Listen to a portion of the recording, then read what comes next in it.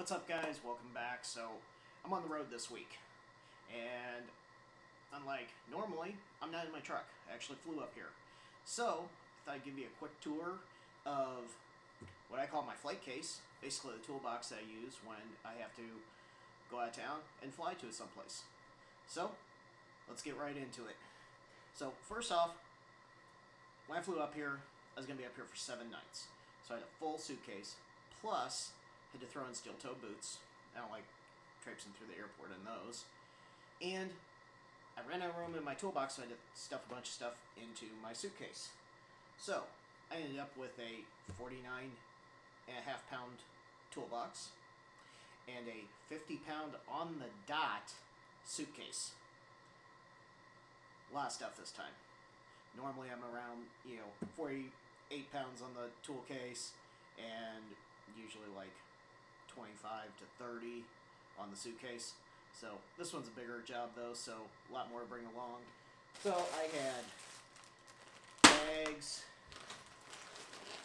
and bags full of extra parts that I bring along, the little hardware and stuff. Unfortunately, I didn't get it out in time with the weather to get it shipped up here, so I had to bring it with me. In the suitcase, I also had to put in the M12 charger, since I do carry the Milwaukee M12 line with me when I fly.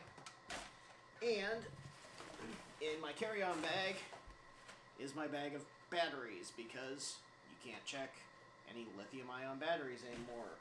So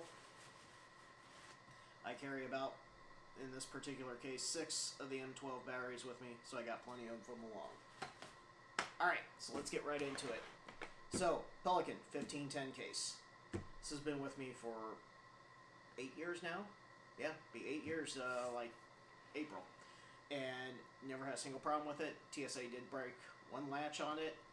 That was like a $5 fix, which I shouldn't have had to pay for, but because I needed it quick, because I was getting ready to fly back out, I had to order it. No big deal. Otherwise, Pelican's got a lifetime warranty on it. So, here's what we got. Alright, so we'll stop up at the top. So I do have this little mesh back thing here. It's got some pockets in it, so I'm not going to go through everything because I'm just going to kind of make this kind of quick. But this one here, this has just got kind of some random stuff in it. I've actually got one of the little lighter torches, some blue Loctite, radio removal keys, some spare Phillips tips, nut drivers, things like that. Here's my Fluke meter and leads. Over here I've got a little M12 light, a small level. Over here I've got a small flashlight, a little pocket knife, some extra razor blades, some spare drill bits. Over here, this is like hole saws, unibits, more drill bits, just random stuff. Okay, bag of zip ties I had to bring along. More spare parts. I was cramming stuff wherever I could fit it for this trip. Bag of rubber gloves. This particular one, we weren't quite sure, so I did have to bring my RF crimpers and prep tools. Okay. New hole saw. I always keep a fresh one in here. I probably do actually have one that's already open, but got an extra one just in case. Extra 1/4-inch drill bit, because we drill a lot of aluminum on these brackets, and chews through those drill bits real quick. Okay, so this particular time around, M12 1/2-inch stubby,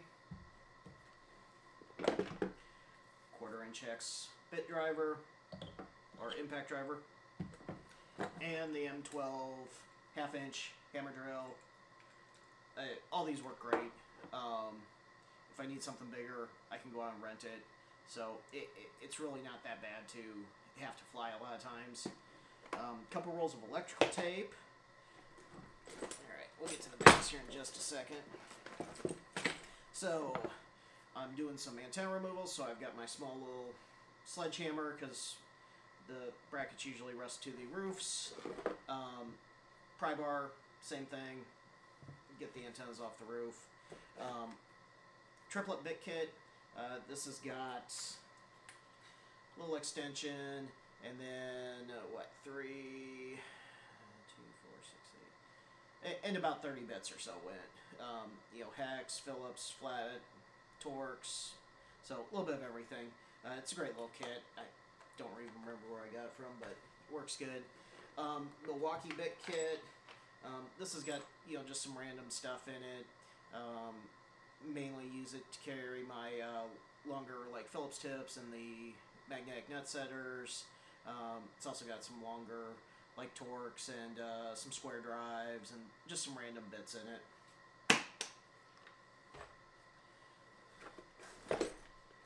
This is some little drill bits, a couple Milwaukee step bits, and just some black oxide drill bits, some of the smaller sizes. I don't use the drill bits. In fact, I don't think I've ever used any of them in there, but the step bits get used quite often. Okay, so now on to what's in the bags. So, these, I think they call them document pouches, and I've been using these for even longer than I've had this tool case, and I love them. They're canvas bags. They've got good heavy-duty zippers. Milwaukee makes some. Well, Milwaukee brands some. Home Depot Husky used to have some. I think Lowe's carries some. You know, they're out there. They're not that expensive. Usually you get them in like a 3-pack.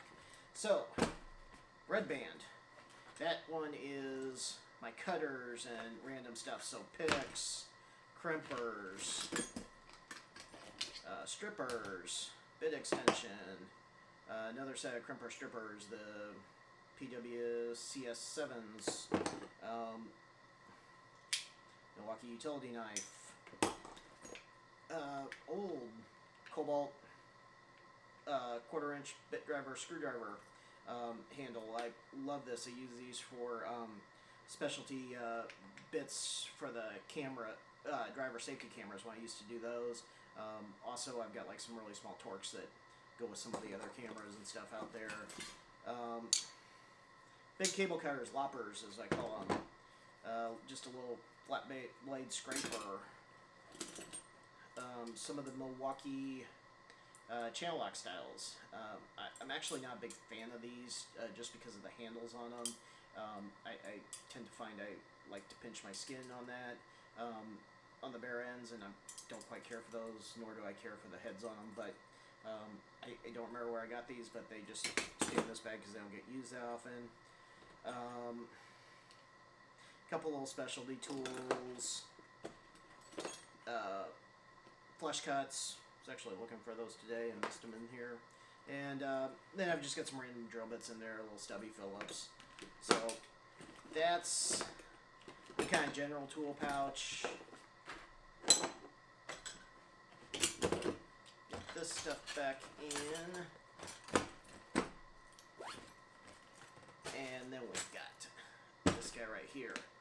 This is all my sockets and wrenches that I carry with me.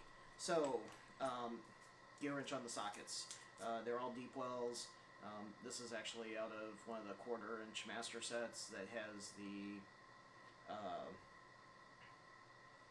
metric and standard, deep and shallow. I love the gear wrench sockets. Never found anything wrong with them. I use I don't think Lowe's Cobalt carries them anymore, but the aluminum socket rails, pretty much they're the same as the Olsa ones that are out there. I've always had really good luck with them. I like the little kind of ball detent on them, and some of the sockets have fallen off in the bag. 1/4-inch gear wrench ratchet. I've got some ratcheting wrenches, just some certain sizes, just the ones that I know. Same thing, I've got some 3/8 drive stuff. Same deal, I just carry the sizes that I know I need to keep my bag weight down. 1-inch,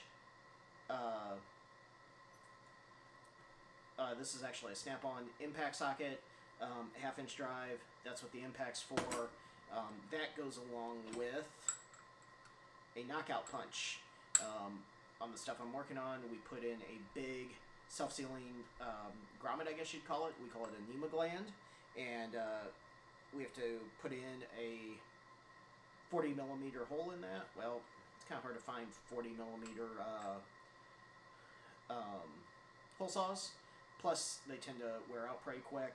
So I carry this, drill a 7/8 hole, stick it through there, use the impact in the socket, pops it right out, makes a nice clean hole.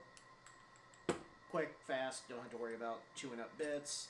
Got a couple of little spinners, extensions, more ratcheting wrenches, and then, you know, like some little power drivers, the bit adapters to use with the 1/4" hex, and that's about it. You know, other things, I mean, this toolkit does change around depending on what type of job I'm going on, you know, how long I'm going away for, and, you know, what I'm going to be installing.